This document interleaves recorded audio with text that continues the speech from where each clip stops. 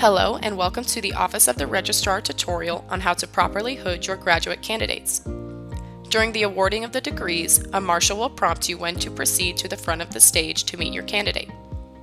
When your candidate's name is read, escort him or her to the president or provost, who will be standing center stage. Your candidate will turn to face the audience and bend slightly at the knees, enabling you to put the hood over his or her head and onto his or her shoulders. Turn back towards the president or provost. The student will shake hands with the president or provost and receive his or her diploma cover.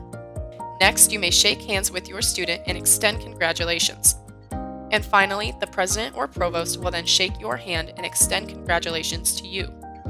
At the time your student exits the stage to return to his or her seat, you should return to your original seat on stage via the outer aisle.